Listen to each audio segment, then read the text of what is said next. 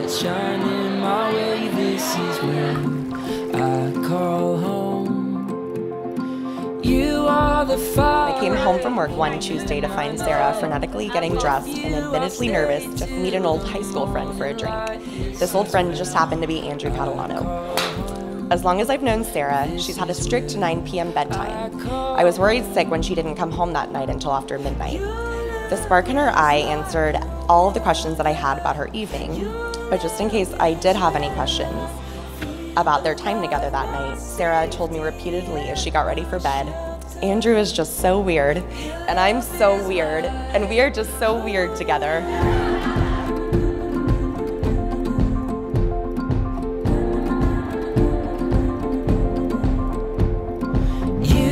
The harbor set on my shore.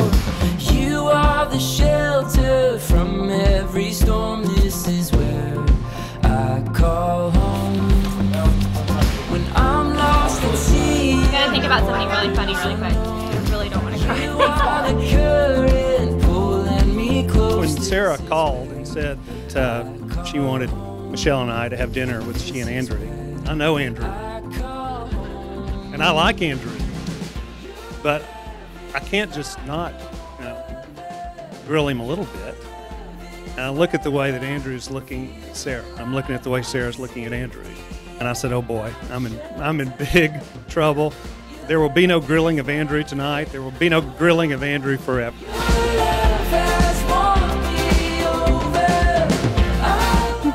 Oh, you look so beautiful. So cool. I've been emotional all day.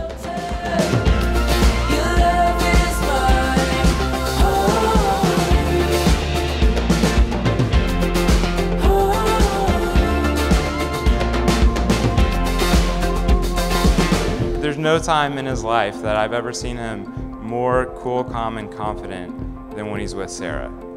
And I think she empowers him to be more cool, calm, and confident. And again, Sarah, that's why I love you so much, because of the way that you make Andrew be confident about himself, and it's just awesome to see.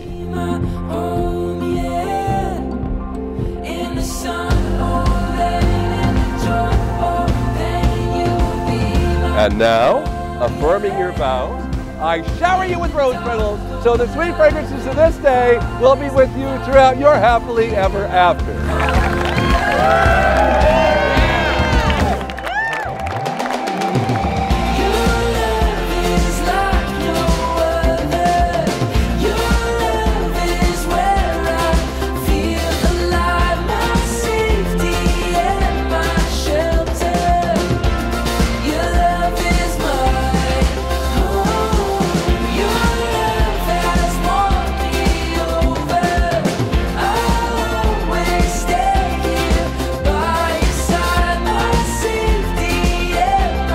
May your joys be true joys. May your pain be champagne. And when it's not champagne, at least you have good wine and each other.